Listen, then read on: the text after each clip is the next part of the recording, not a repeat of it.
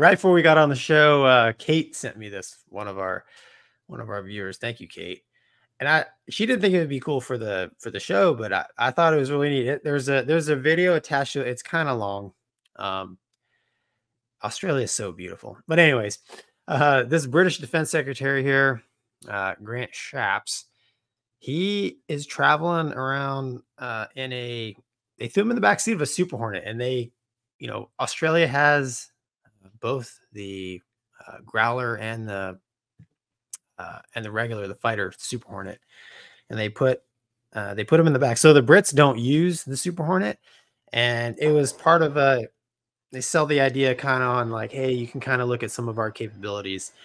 It shows him taking off here. It's 2 jets. They got 3 tanks, maybe a couple 500-pounders. I don't know what else, but I'm not sure if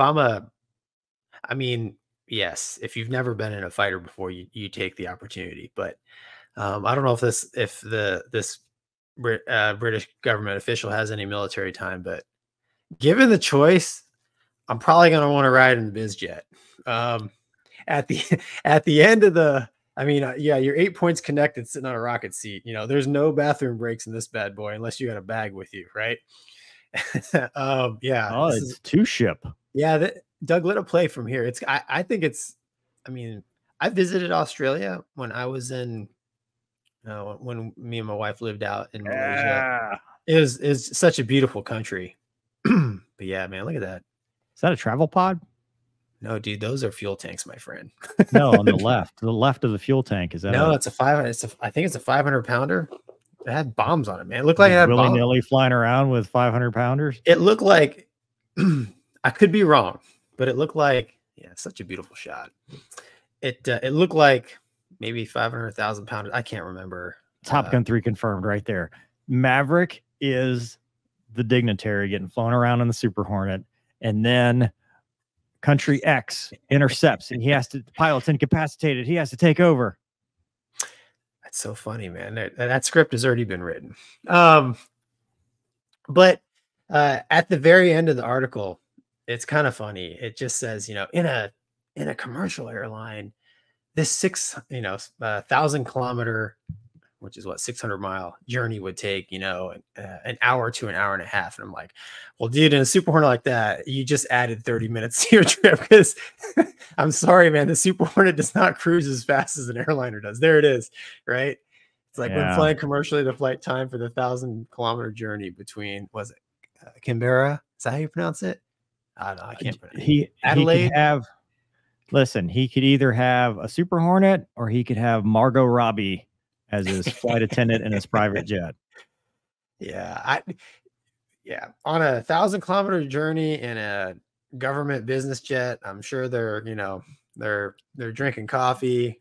What even is a kilometer, Gonky? Who cares? As the mover would say, 1,000 commie units. Yeah. So I'll hate my to Gonky. So I wanted to ask, Mover, have you or do you know anybody that has flown a foreign or not foreign government official that's not military in the backseat of a jet? So the first thing that came to mind when I saw that was that Rafale, where he was a local, like either business or government official that punched himself out. He had his medical clearance, and he bunted, and he grabbed the handle as he bunted and punched himself out. And the only reason he didn't punch both of them out is because the seat sequencer failed between the 2 seats. So the other guy just landed. At 204, we had Congressman Scalise. Oh, okay. Did he get a ride? Yeah, Pep took him for a flight. Oh, yeah, because I met the Capitol Police's bodyguards. They gave me a patch. Cool. So Congressman so it does Scalise happen here. Yeah.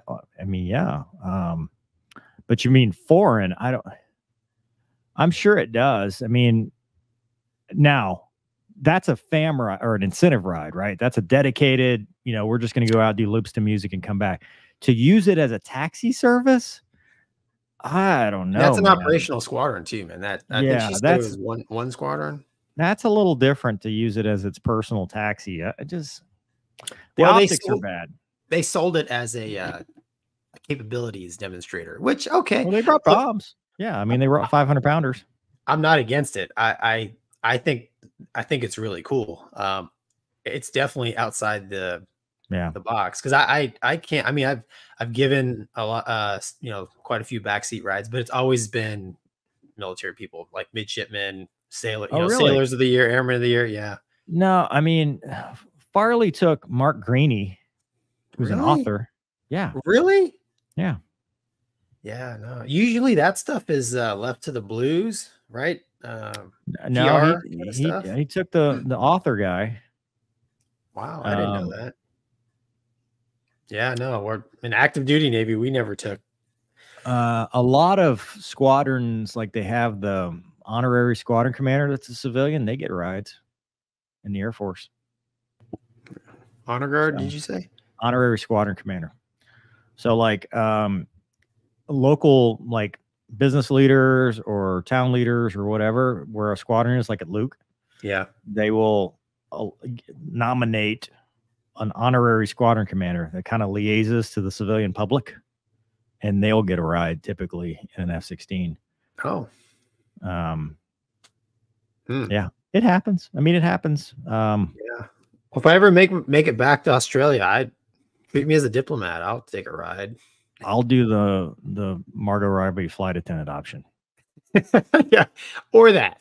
I'll do that one too. No, you're married. You can't. Yeah, the PG version. Yeah.